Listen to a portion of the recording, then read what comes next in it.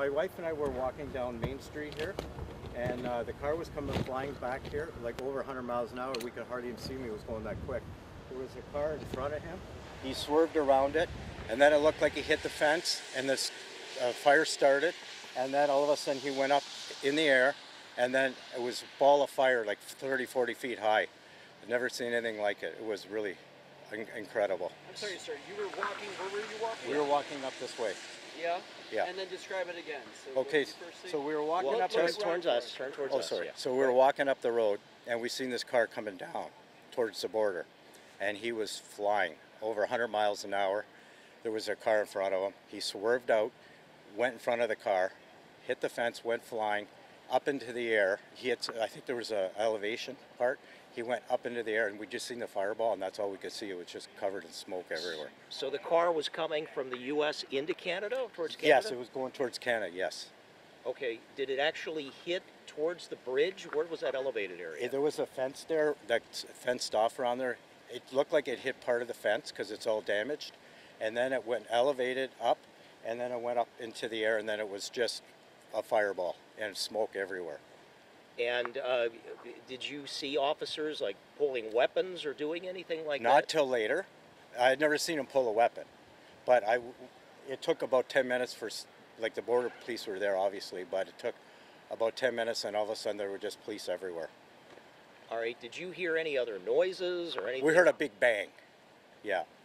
Real loud bang, and then, Yeah. then you saw this car and the explosion. Yeah, and I said there's no way that guy's going to stop. There's no way he can stop. He's just going too fast. You couldn't tell if it had what kind of license plates on it or No, anything? no, we couldn't, no. Well, how would you describe the car? It looked like a Chrysler 300, but somebody told me it was a Bentley. But there's similar cars in that, so yeah.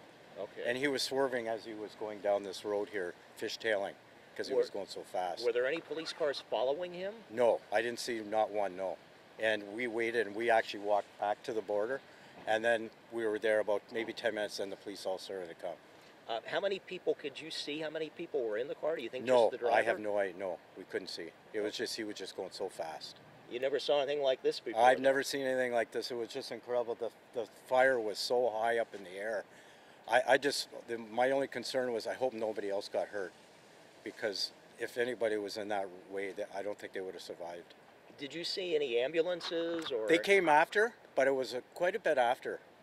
The fire trucks are there obviously first, and then the police came, and there were all kinds of police that came, and then the ambulance came after. You couldn't see anybody being put in the ambulance? No, I couldn't, no.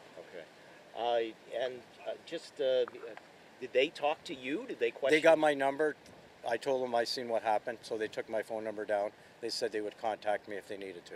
Wow. Okay, Yeah. An incredible experience. It's wow for sure, yeah. It is, yeah. All right. So that first bang you heard, sir, was that after you saw it fishtail? It was, well, he was going down here fishtailing. He pulled out in front of another car, and then I think that's when because he was going so fast, he hit the fence, and there was a fire then.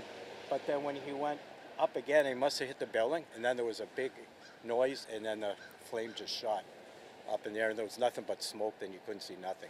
So do you think it actually hit like one of where the bridge inspectors are, or do you think it was the fence more? He hit the fence, and then after that, I'm not sure. Side, like? It was on the right-hand side, and then the car, I think, veered off to the left a bit.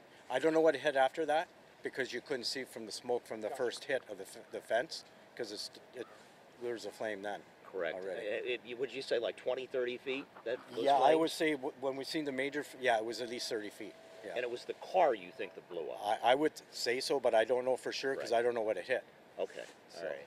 Okay, but you're okay? Your wife's yeah, okay? we're okay. Yeah, we were just walking, but we were kind of in a little bit of a shock to see this, because I don't think that person is going to survive the way and their car parts were everywhere in little pieces.